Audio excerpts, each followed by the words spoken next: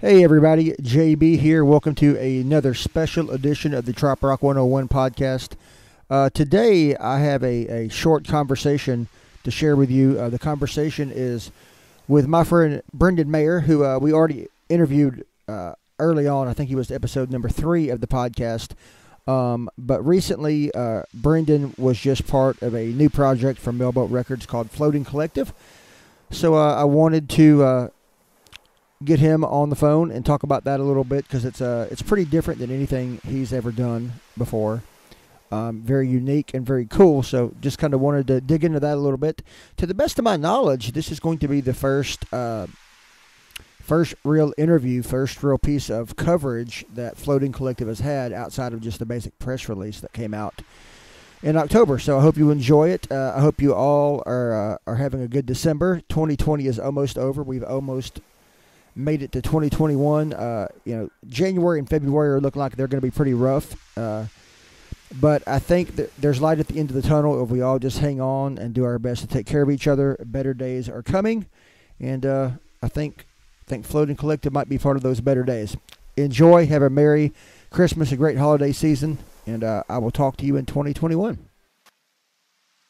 All right, folks. I'm on the Zoom call with Brendan Mayer, longtime friend of Pirates and Poets, and want to take a few minutes to catch up with him and his new project that he is collaborating on. The project is called Floating Collective, and Brendan, tell us about it. How did it come about? What's up, JB, man? Good to be with you again. Floating Collective, this is kind of one of those projects that could only come out of a year like 2020. Me and my good friends Mick Utley and Erin McAnally, his wife, respective son and daughter of Mike Utley and Mac McAnally. I'm not exact. Mick kind of was the one to first put the idea together, but my understanding of how it happened was that Jimmy had mentioned to maybe Mike or Mac, like, hey, it would be pretty cool. You know, we got all these musicians in the Coral Reefer family and the next generation. Would they be interested in putting together a record of some kind? Like, I don't know what you'd call it, but it kind of like, you know, this idea based on second generation reefers making music together. And Mick Utley is a fantastic piano player and singer and songwriter and producer. So he was kind of tasked with helming this thing.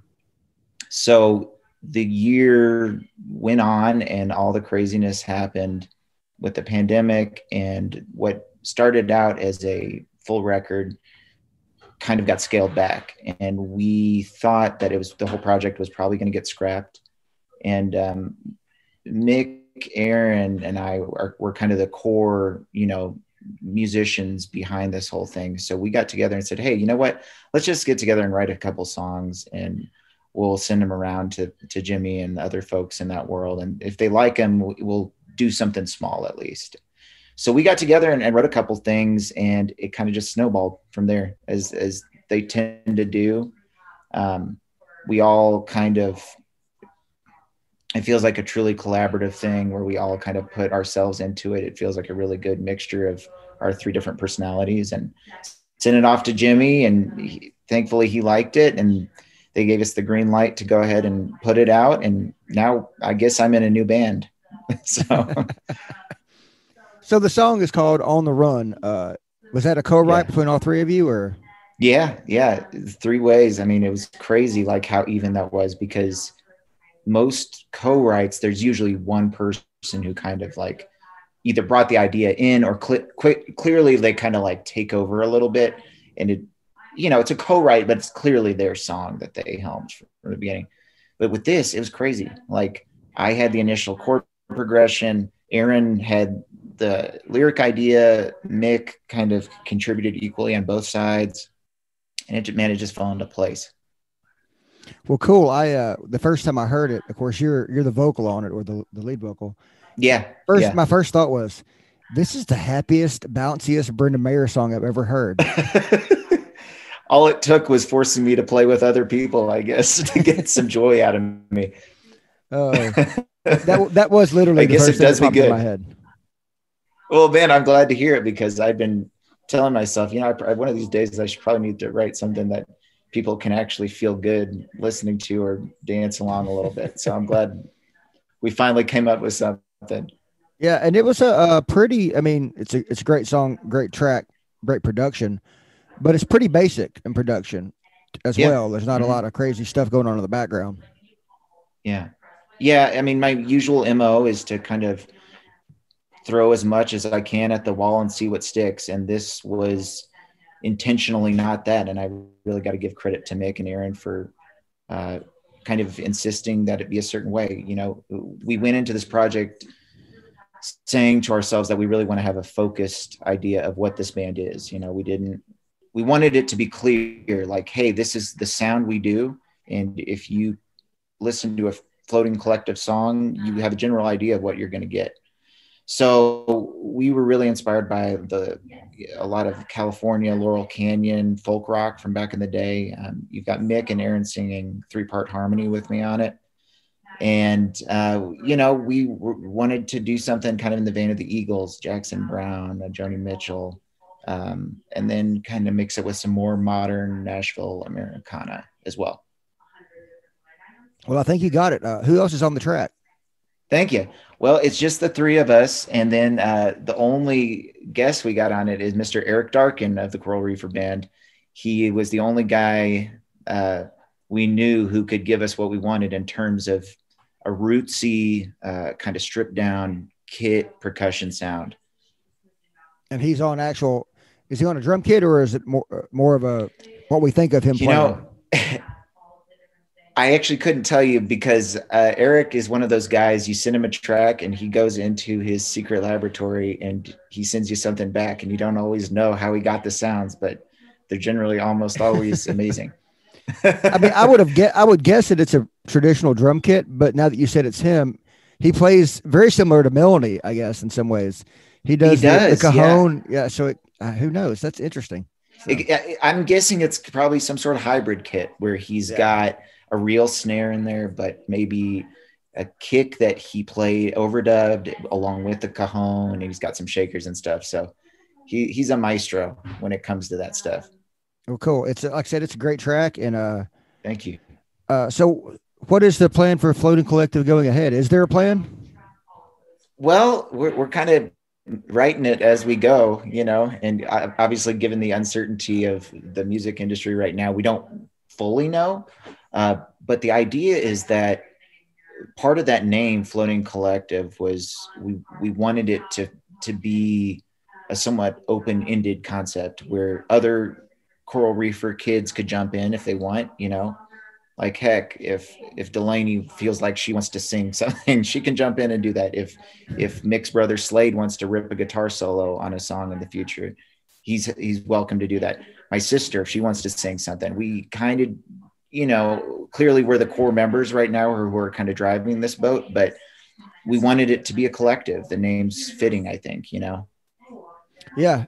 And so moving forward, I guess we're going to keep writing and try to come up with a good 5 to 10 songs by, you know, early next year. And then if the interest is there, we'd love to do an album together. I got a couple messages asking if we were going to tour and play some Parrot Head events. That's my next question is there going to be as well? Yeah. Gigs? Man, I certainly hope so. You know, like you don't have to twist my arm to get me excited about playing a gig right now, certainly. But with those guys, especially, I think we'd have a blast. It's fun, you know, it's just fun playing with different people and doing something different. That's not necessarily out of my comfort zone, but it's just a new context for what I do. And I am super excited about that. So we've been lucky that Radio Margaritaville's thrown a lot of support behind the track and the idea. And so we feel like if people want to hear more, we want to do more. Cool. And has the reaction been pretty good so far?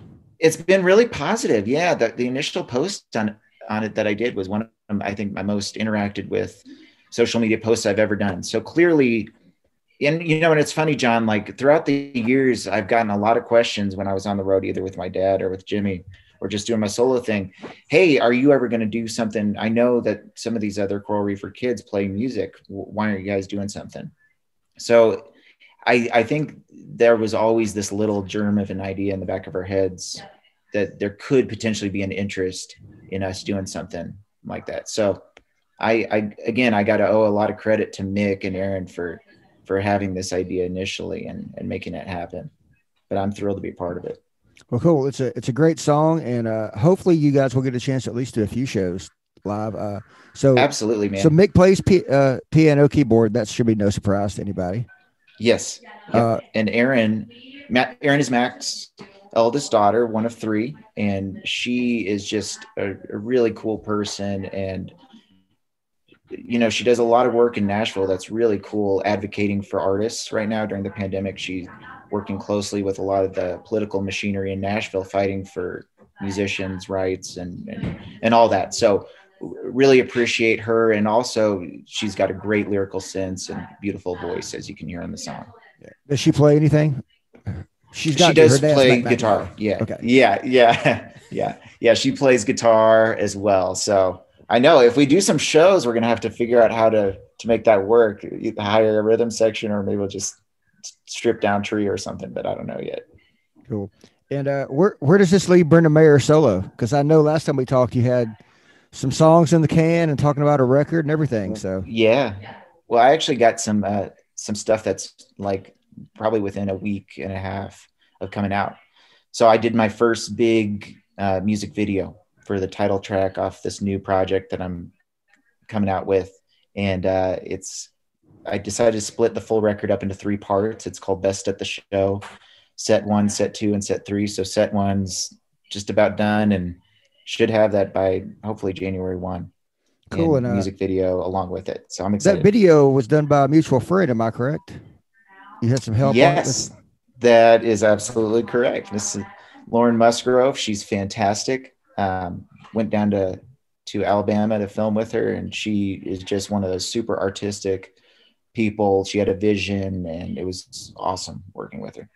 So yeah, man, I forgot about that until just now. Without you, this video would not have happened. So. I don't know about that, but you'd have done the video. No, 100%. Yeah, we would have never linked up. So that's a funny story. Lauren is very talented. For those of you who don't know what we're talking about, our good friends Bob and Debbie Musgrove, their youngest daughter, has won several Emmy Awards for some stuff. Yeah. So she's really talented and very good at what she does. So we're looking forward to that. So I was lucky, man. It speaks to the power of this whole crazy community. You'd be amazed all the talent that resides in the Parrot Head world and the Trop Rock world. And so this is some amazing collaborations can come of it. And not just musically here. We've got other people. And not just musically. I know. That's right. That's right. Well, hey, man, thanks for talking. Anything else you want to add to everybody? This is going to come out before the end of the year. So, just keep an eye out for new Brendan Mayer stuff. That video, Lauren and I are really proud of it. And Floating Collective. And this may come out after the fact, but if you get a chance, check out the Stars and Promises Christmas show if you're so inclined. I think there's going to be some additional streams or video download for it. So cool. That my dad put on. Brendan, thank you much, man. And let's have a much better year in 2021. Man, I can't wait to hang with you and get back to normal. Yeah, the last time we got to hang out was like pretty much the end of normal life. So they're at the end of February. That was right at the end of it. I know. It's crazy, man. Yeah. Well, I appreciate you taking the time, and it's always great to see you.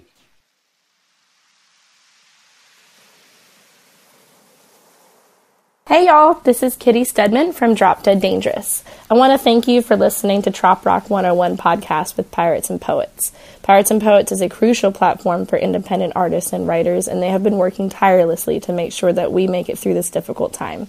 Please show them your support as well by visiting piratesandpoets.net/store or piratesandpoets.net/donate. Cheers, y'all.